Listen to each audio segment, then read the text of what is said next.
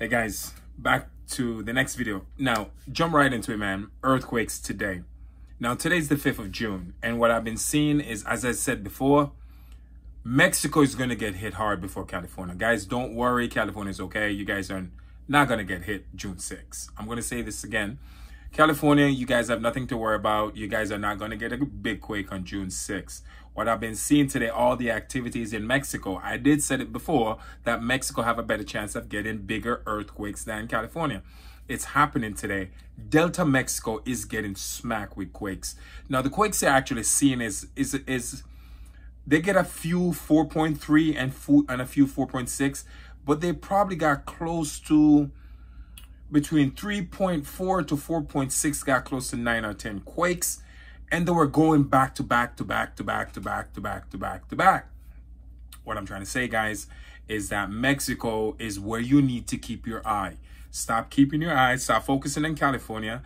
That's someone talking about something they have no idea what they're talking about. California, you guys are okay. Don't buy into this. Mexico, as I was saying before, get ready. You guys are going to get a few seismic activity coming your way. And I've been saying this for the past 2 days, that Mexico is going to get shaken. But the real quake is going to hit over there in Asia.